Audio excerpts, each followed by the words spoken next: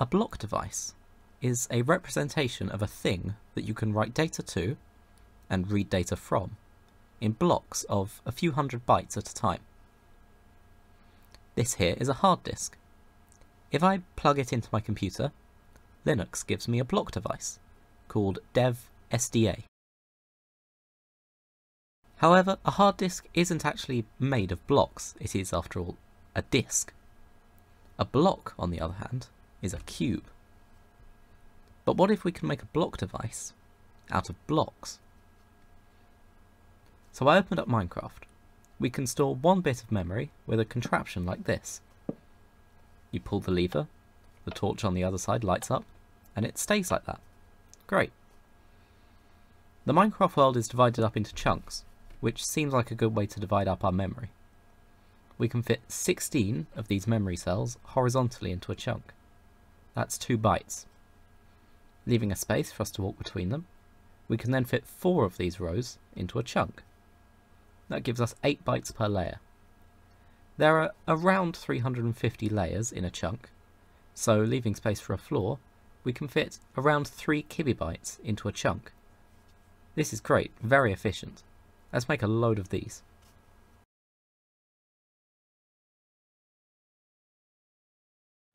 Next, I made a mod that scans through the chunk and can read or write data into our memory cells by looking at the torches and flipping levers.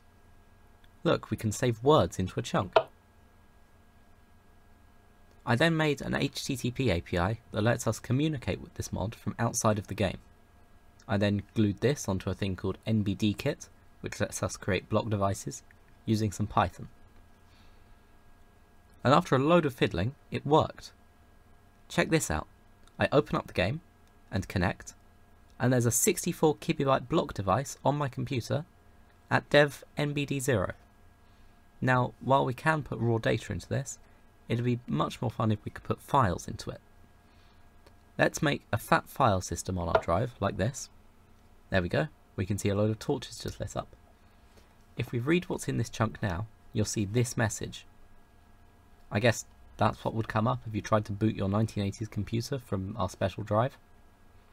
Unfortunately, I don't have any bootable floppies around. Let's mount our new file system onto our computer. Now we can put files on it. Check this out. Let's put something more interesting on there. How about the source code for all this? It just about fits.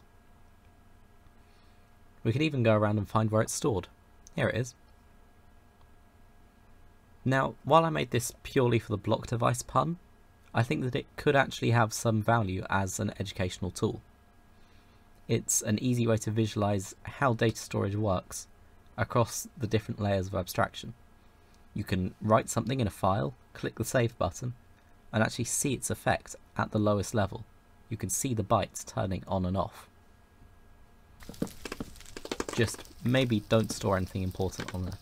Data loss can happen quite easily.